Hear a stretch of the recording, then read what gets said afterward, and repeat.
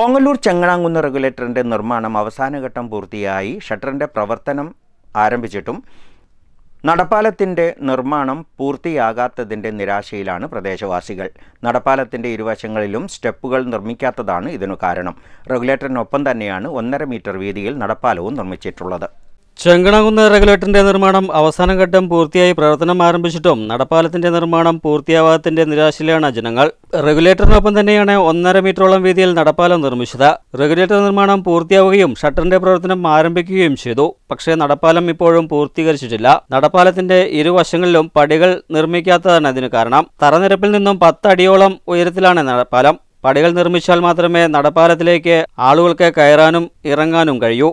Regulator വന്നതോടെ നിരവധി ആളുകളാണ് ഇവിടെ വിനോദ സന്ദർശനത്തിനായി എത്തുന്നത്. നടപ്പാലം പൂർത്തിയായാൽ ജനങ്ങൾക്ക് നിലയുടെ സൗന്ദര്യം നടന്ന് ആസ്വദിക്കാനാകും. തൃശൂർ ജില്ലയിലെ ദേശമംഗലം, വറവട്ടൂർ, പള്ളം എന്നീ പ്രദേശങ്ങളിലെ ജനങ്ങൾക്ക് നടപ്പാലത്തിലൂടെ എളുപ്പം പട്ടാമ്പിയിലെത്താം. News bureau, Pattambi.